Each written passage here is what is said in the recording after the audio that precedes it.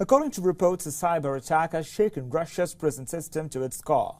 A group of hackers has breached the Russian prison system's database in retaliation for the death of opposition leader Alexei Navalny.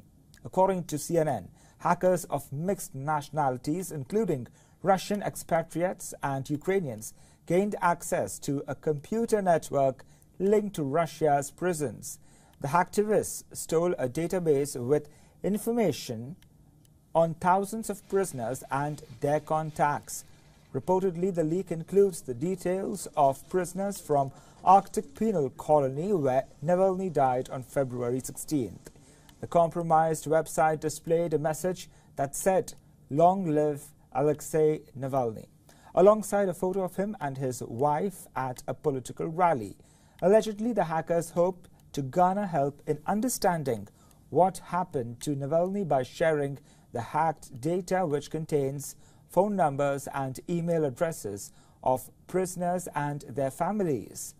The hackers also altered prices on the prison system's online marketplace, slashing them to 1 ruble or $0.01 for items like noodles and canned beef. A message in Russian on one of the prison shop websites said, and I quote, "We IT specialists left today's Russia. We love our country and will return when it is free from the Putin regime, and we'll go till the end of this path," unquote. The death of Navalny, who was a vocal critic of Russian government, remains a contentious issue. While the United States has held Russian President Vladimir Putin responsible for Navalny's death, the Russian government maintains that it was due to natural causes.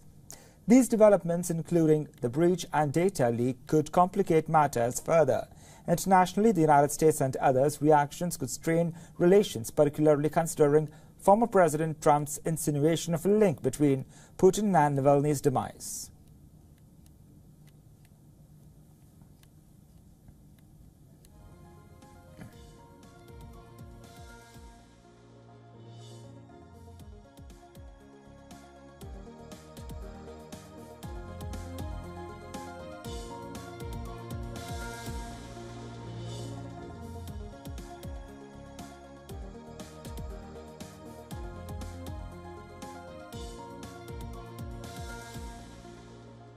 For all the latest news, download the WION app and subscribe to our YouTube channel.